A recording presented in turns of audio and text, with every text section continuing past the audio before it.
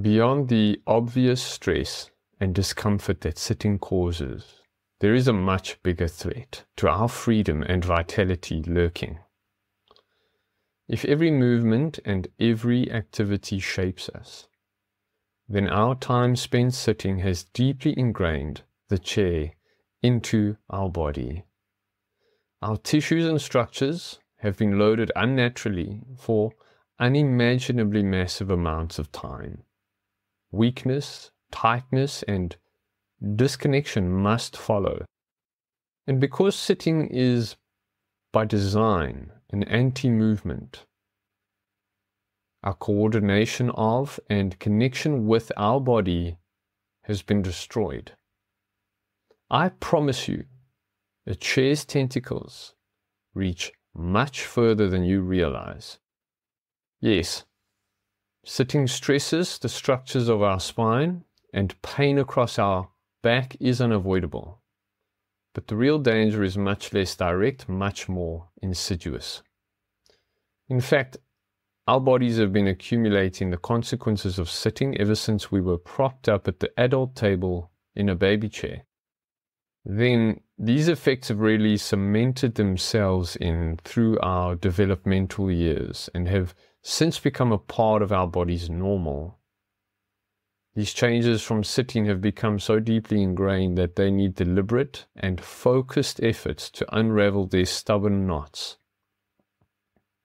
Some of the changes from sitting are self-reinforcing habit loops. So even if we could remove sitting altogether, we would still continue to reinforce these bad habits throughout the rest of our day when we are not sitting. If we seriously want to experience our body free from the impact of sitting, we need to do a lot more than sit less and sit better. We need to figure out how to reverse a lifetime of sitting. This is the goal of our dedicated corrective movement practice, where we use movement to reverse and restore our ability to move. But to know what movement, we need to understand how we have changed from sitting. What has it done to us over all these years? I think of the physical consequences of sitting in two main buckets: spinal instability and limb immobility. An unstable spine and immobile limbs. If you remember, this is the inverse, the direct opposite of what biomechanists broadly consider the foundation of healthy and athletic movement, which is a stable spine and mobile limbs, or spine stability and limb mobility. A stable spine with mobile limbs is considered an effective foundation of movement for most people. Starting in the center at our spine, sitting quietly strips away our spinal stability. We're all losing the skill and the habit of keeping our spine supported. An unsupported spine, as you will soon learn, deteriorates much quicker than a stable one. Our spine support, including our core and back musculature, must deteriorate if they are left unused so much of the time, which is what is happening when we are sitting. Use it or lose it. Neurons that fire together, wire together. Those that don't, won't. These unused muscles and neural pathways must dissolve away. We lose the skill, the very ability to deliberately support our own spine, and the habit to automatically and unconsciously support our spine is disposed of day by day, decade after decade. An unsupported spine is worthless. It's like removing the leg from a tripod. Essentially, there is nothing left. A spine which is unsupported or inappropriately supported by its core will buckle to the limits of its joints and connective tissues. On its own, the spine is an unstable stack of bones, held together from completely falling apart by a family of incredibly strong connective tissues. The spine is made up of vertebral bones. Connecting these vertebrae, or vertebral bones, are joints, made up of intervertebral discs and ligaments. If a spine were naked of its muscles and were stood upright, with only its connective tissues to support it, it would flop over like a noodle, all the way to the limits of its connective tissues. These limits are the primary function of the connective tissues, allowing enough space for movement, but forming a strict container. The discs are designed to act as hydraulic cushions to allow and withstand compressive forces, while our ligaments keep our bones fixed in relation to one another. As a side note, the spine has 24 joints, allowing movement across three spinal curvatures: the neck, the upper back, and lower back. Curvatures which allow our spine to respond like a shock absorber, among other functions. The system of muscles which support our spine operate like a guide wire system, stabilizing and distributing loads in many directions and across many structures. However, when this system of muscles does not operate properly, usually because of poor coordination and laziness, our spine will collapse to its limits set by the connective tissues, the ligaments and the discs. Now, our discs are well designed to tolerate loading, but within their safe range. Then they can tolerate these loads for a lifetime. But loading them at or near their limits is not nearly as sustainable. Discs have a gel cushion center with a strong fibrous ring around the cushion. In mid-ranges, in comfortable ranges of the joint's motion, the spinal loads compress the cushions, and the cushions dissipate these forces outwards into the fibrous ring around it. But when a vertebral joint is at the end of its range, the compressive load bypasses the cushion in the center and directly compresses or stretches the fibrous ring around the cushion, compressing the ring on the short side of the buckling joint and stretching the ring on the long side of the buckling joint.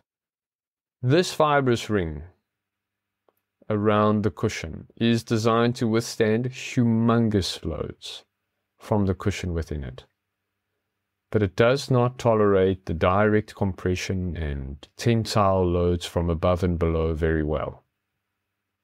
When the joints of our spine buckle, the load is transferred from the global system to a local, very specific connective tissue structure.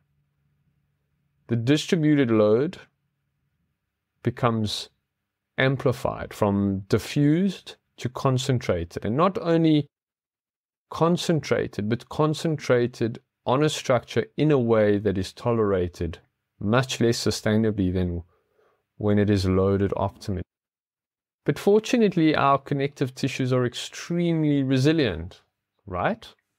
They are resilient enough for a few lifetimes if they are used in alignment with their design. But if we stress them in inefficient ways, then they may only withstand the first several thousand or tens of thousands of insults, but not year after year for decades with little to no opportunity to recover. Remember, our spine is at the center of all of our movement, and the main movement function of our spine is to bear load. In fact, unless we are lying down horizontally, our spine must bear the load of our body. That means that any bad habit our spine has, when it bears load, will be present continuously because our spine is continuously under load. In other words, if the joints of our spine tend to buckle under load, and our spine is constantly under load, then our spine's joints must buckle to the end of their ranges constantly, in turn transferring the loads to our connective tissues and joints constantly. On top of this, we know that the discs of our spine tolerate loads much less sustainably when they are buckled versus when they are supported, because of these excess stresses that are placed on the rings, the fibrous rings of the discs when the joint buckles. This constant stress on the joints and connective tissues of our spine is where the real danger is hiding. Most modern sitters are alternating their lower back's shape from buckled in flexion to buckled in extension, from buckled in a forward bent position to buckled in a backward bent position, essentially flip-flopping like a noodle between two extremes, with very little time spent supported in between. Professor Stuart McGill likens this back and forth buckling to the way you break a paper clip. You stand no chance trying to snap a fresh clip, but bend it back and forth enough times and it will eventually snap on its own. But don't be fooled by all this talk of spinal breakdown and deterioration. Our spine is actually extremely tough, and rightly so. It houses and supports some of our most precious parts. In fact, it is so strong that the forces required to injure a completely healthy spine in one sweep, in one motion, in one situation, must be in the range of the kinds of forces experienced in car accidents or when falling from a height of a few stories. Our spinal structures are extremely tough, but with enough patience, even a rock will be cut in half by the persistent stream of water. The consistent and accumulating effects of sitting will eventually wreak havoc on even the most resilient structures. The relentless onslaught of micro-trauma combined with insufficient recovery primes our spines for drama. So no, it's not one final straw that breaks the camel's back. It's all the straws together. It's not that one heavy deadlift or that one unlucky sneeze that's burst your discs. It's all the reps over all the years combined together. One of the most important contributions that Professor Stuart McGill has made to my understanding of lower back disorders and to my understanding of injuries in general is this understanding that it is the accumulative insult that produces most of the structural breakdown, not one-off events. Behind all back injuries lies a long chain of harmful movements. Poor spine movement is the cause of spine instability. Therefore, the killer beast we must slay to restore order in the spinal kingdom is spinal instability and poor spinal movement. But before we dive headfirst into this fight, we must know that this beast has a powerful sidekick. While we sit on the chair, seduced by the backrest, its tentacles wrap around our limbs. At first we don't notice, but at some point suddenly we cannot escape their grip. How does this happen? Let's start with our hips, and then we can discuss the shoulders. In our lower body, when we sit, our hips flex to roughly a square angle. Our knees follow suit, and our legs stay fairly close to one another the whole time. Now, there is nothing inherently wrong with these positions, but when we overuse them and underuse the rest of our possibilities, our limbs begin to develop a bias towards these positions. And this bias becomes reflected in the structures themselves. Our physical development must follow the reality of our activity. If our limbs are flexed in positions most of the time, they will develop towards flexion. If our limbs do not spend much time in other positions, they will develop away from those positions. Chronically flexing our hips leads to shortening and tightening over the front of them, and weakening and wasting over their back, forcing our reliance on the front and creating difficulty in accessing the back.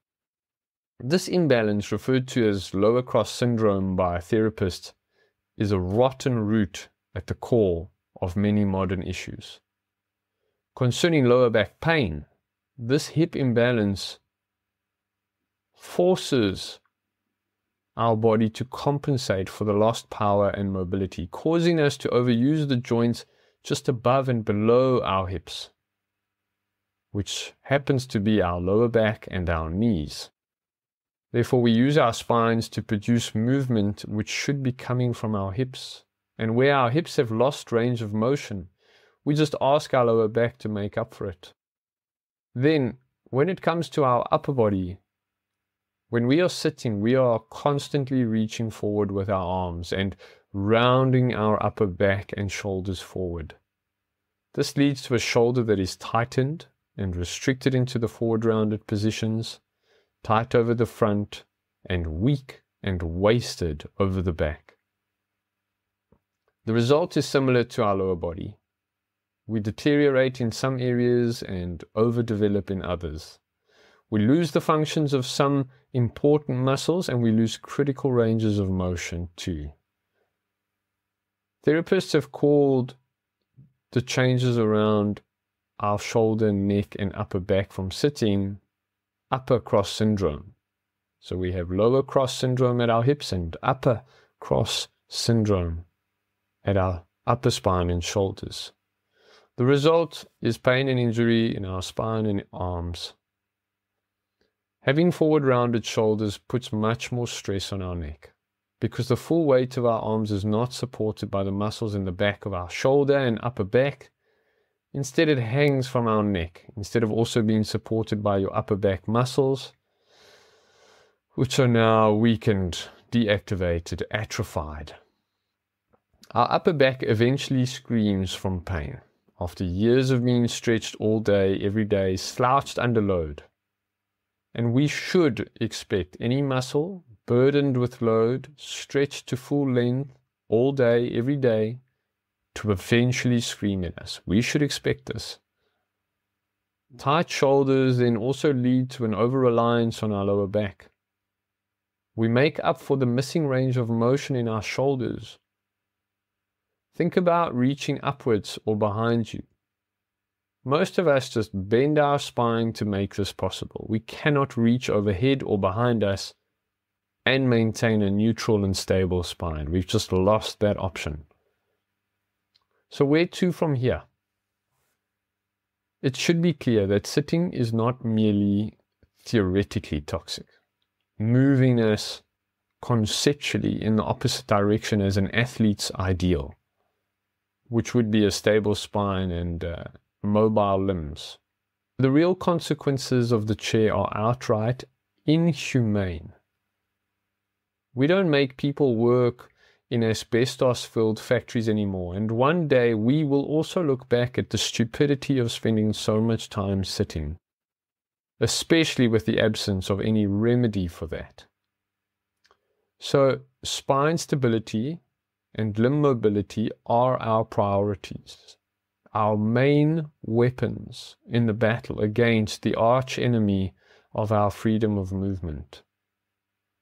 It is through these two doors, a stable spine and mobile limbs, that we can leave the shackles of the chair behind and taste the sweet nectar of movement freedom again. But what does that look like? Spine stability and limb mobility are just concepts that we've discussed. What do they actually point towards? We need spine stability to keep our spine safely supported and protected, to stabilize and support our spine through all of our movement. And we need enough limb mobility at a minimum to avoid compromising and compensating our spine with our spine, compromising our spine and compensating with our spine. By understanding how our spine and its support systems work, we can put together a movement plan that makes the most of these insights, aiming for a spine that's as stable as it can possibly be. A real marvelous example of the engineering and beauty that is our human body. Finding our spine stability, creating our spine stability, is like discovering our body's main support beam. Combine it with the perfect mix of strength and flexibility, and we can start to remember what it feels like to move well and feel great. Spine stability, when developed, is a mechanical miracle of our body, of the human body. Genius in function and gorgeous in form. Spine stability proper is our kinetic keystone, the key to all of our movement. Now, if you are still here listening to me, that probably means you've found some value. If yes, there's plenty more to explore and plenty more to come. You know what to do if you want in on that. If you're ready to dive deeper now, deeper into this project, go to my website, craigvan.com, and get stuck into the Kinetic Keystone Project's course, where I've laid out all of the pieces and parts in a structured and easy to follow way. And it's free. If you know someone who could benefit from this information or should tune into this conversation, make a positive impact in their day. It's a simple act of kindness. Share it with them. For those who prefer different formats, remember I release content both as video on YouTube and as audio only on my podcast, the Craig Van Cast. Otherwise, until next time.